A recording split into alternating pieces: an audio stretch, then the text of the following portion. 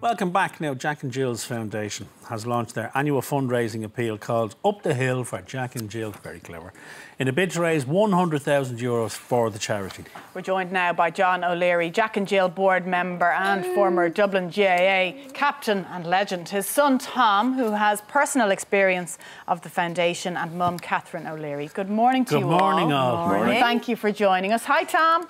Isn't he super to join us this morning?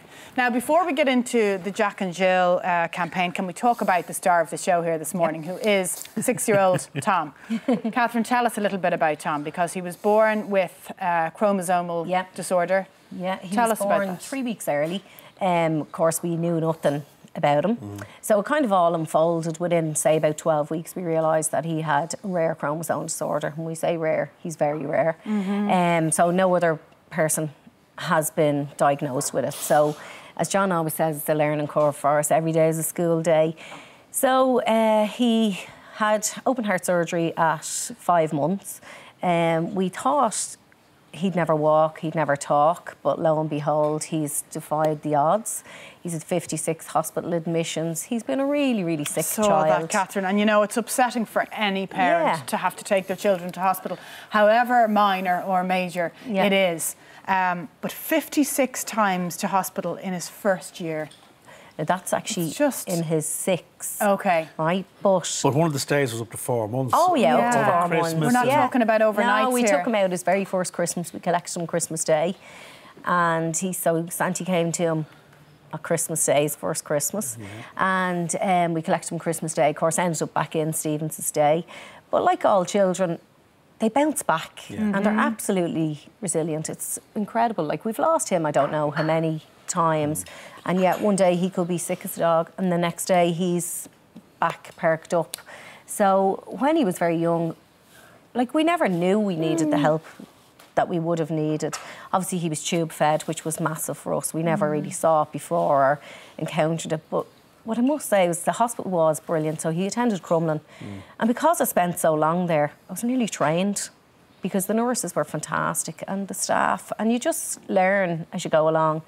So although it might have been frightening at the beginning, we got completely used to it. And like, he's where he is because we've put the work into it. Other people have, the nurses, like our Jack and Jill hours. But you've got incredible help. Absolutely, you couldn't do it without it. When There's did no Jack way. and Jill come into the picture, John? When did they? Sort of some stage. So he was born in October, went to the hospital in December. So sometime in there, somebody said, like, you know, Jack and Jill might help you. And he had a vague awareness of what Jack and Jill as a children's charity, but not that, you know, beyond that. And sort of started from there. We hooked up with them, and then we met Sinead Moran, our liaison nurse, and I sort of went from there and described what it would do, when he's going to come out. And the biggest benefit of it all was, I mean, there's a couple of things. The first one was sleep.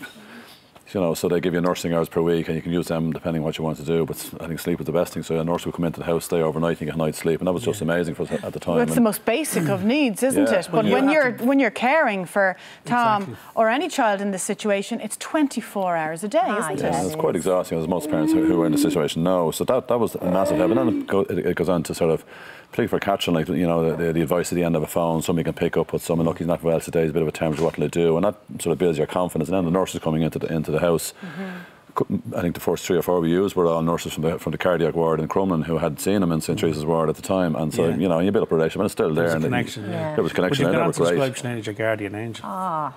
Yeah, when they come out of sort of nowhere, when you're on that sort of, as I described it, like a runaway train, because every day was worse. He was peg fed, you know, he can't take anything orally, he doesn't speak, he had a heart problem, he had poor muscle tone and all that sort of stuff. So you everyone can't was see the woods from the trees. You just can't see the wood from the trees. It's like a train, you just can't get off. And Jack and Jill were the guardian angel at the time. And with the best will in the world, you know, as I said, the usual suspects, grandparents, aunts, you know, neighbours, you know, we can say, look, I'm going to the supermarket, we look after him, we'll be back in an hour. You can't do that. And it's very hard for them to step in. So it can be quite lonely. And particularly, I was okay, I could go to work.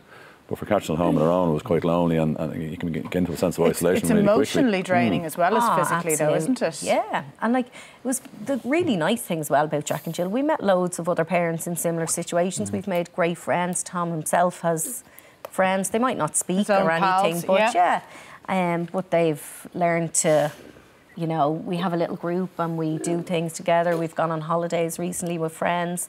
So all that's lovely. And without Jack and Jill, we'd never probably have been in that scene either.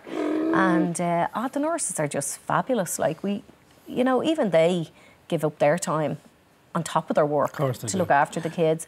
Well, they build a bond with the likes of Tom, and all of a sudden then it's a little friendship, isn't it? It's something very special. And it's much more than a job then. And not alone do they send their nurses to come in and mind the kids, but a lot of it is palliative care, where children have died and they've gone to people's houses and been with them while their children are passing away. It's just incredible, the work, that they do. So this campaign, Catherine and John, what you're launching, what you're asking people to do is up the hill.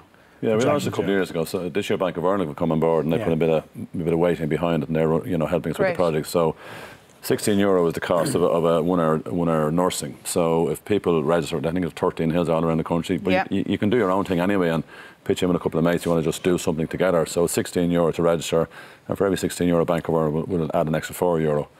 So for every 4 customers are people that register.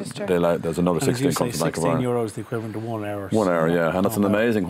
You just don't know the impact. I mean, it's very hard to get it across, but people just don't realise. It's impossible to quantify. Yeah, and I describe it as it's almost the €16, the gift that keeps giving, because you can go and do something. At one stage, we had nurses go to the All Ireland back in 2011, I think it was. Because without the nurse, we wouldn't have gone together. You've done lots of things. We've was older brother Jack at home, doing things with him, bringing him to the zoo. So the €16 just keeps giving and giving. You don't realise it. And the great thing with Bank of Ireland coming on board is that add an extra €4, then it becomes €20, and it's more money into the charity. And it's fantastic. I mean, and there's so many families who are so reliant all around on the country, because it is a little bit like the GAA. They do help families in every county in Ireland, and when you see the list, you realise that just the reach it has around the country is incredible. Speaking of the All Ireland and the GAA, it would be remiss of us, of course, not to mention that little yoke that's happening tomorrow down in Drumcondra. I think it's tomorrow. What are your thoughts? Confidence going into it? Yeah, well, look, I'd be confident, but nervous. I mean, with all respect to Mayo, they're a great group of players, and they've come back again, and the resilience that they've done to be back where they were last year. And they're due one. Well, I would say statistically they're going to win one eventually. Yeah, exactly. I just hope it's not tomorrow, against Dublin. Let's be honest, if they weren't playing Dublin tomorrow, and I've said this during the week, I'd be shouting for them. Yeah, absolutely. Love them to win. We would love them to win, of course. You would have. Well, I mean, it's really close. I mean, last year a point in a replay, black card, own goals, players, not turning, just mistakes, and so. And any day you think you couldn't have written last year the way it was. So that they're back again, and that takes great resilience. And I remember in my early, we played in 3 All-Irelands back in 83, 84, 85, and it's incredible just to get there. And unfortunately, we only won one of them. But I know what it's like to be on both sides, and I know it's like even to the 90s, eventually we won in 95, we were so close and trying to come back and back at the well again. So I admire them for that, but I just wish it wasn't Mayo, and then you could support. I wish they weren't playing Dublin, but I think it'll be very close. You'll be there? Absolutely, yeah. Looking forward to it. Brilliant. And your other son is off playing a match this morning. Yeah, he's playing with the Ravens, Fingal Ravens, and absolutely loves it. He had a choice. Yeah, he had a choice. He chose his football. And he ditched us. That's okay. Fair play to him. There's a lovely family picture, guys. Thank you. Well, it's the best of luck with the campaign. Sharing your story. Thank you for coming in. Thanks, Tom. Hey, up the Dubs. This is a very biased character this morning, it really is. Sorry about that. On yourself, After the break, we'll be on the catwalk with Styles to keep you wrapped up this winter. See you in a few. You should have worn blue too.